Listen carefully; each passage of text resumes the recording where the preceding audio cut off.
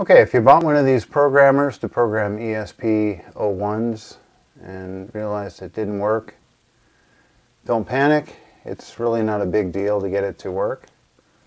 All you really have to do is add a switch.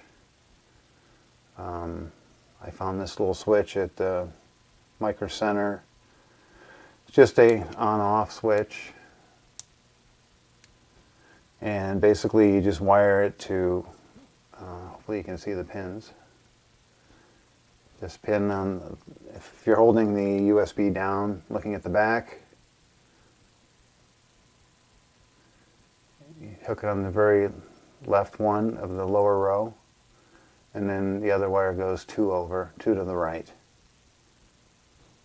And that's it. And it'll program fine for Arduino ESP8266. All right, thanks for watching.